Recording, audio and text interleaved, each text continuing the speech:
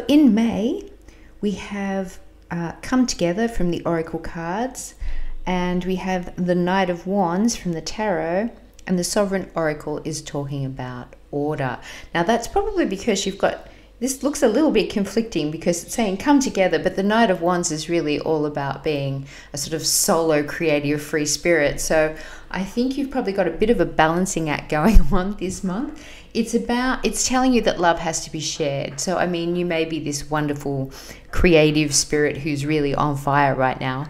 But if you have nobody to share it with, or no one to share the joy with, or celebrate with you with your triumphs, then, you know, that's not quite as exciting. So it's maybe probably being a little bit mindful of the people that are around you while you're firing. Maybe not everybody is firing like you.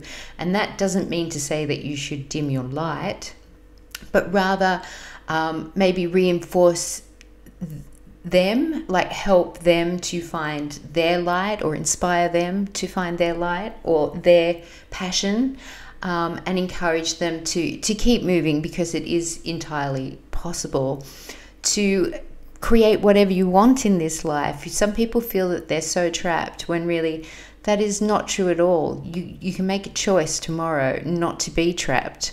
So let's have a look at Come Together first. And it says love needs to be shared. This card is also assuring you that, you know, love is calling for a partner in its dance, basically, whether that's a good friend, whether that's a business partner, whether that's a family member. If you should be giving out a little bit of love this month, but it's also telling you that you are loved, and that this is a time for harmonious and caring relationships, which is great. And I mean, maybe that's exactly what is giving you the fire to be this Knight of Wands, to be this creative free spirit and have that youthful spark. And it's also about brainstorming, so you could be brainstorming with somebody else, and that's kind of sharing the love as well. I know when I used to, and I still do with my editor, throw ideas around for the books and stuff and see what other people are excited about, and it kind of reaffirms the way you're going.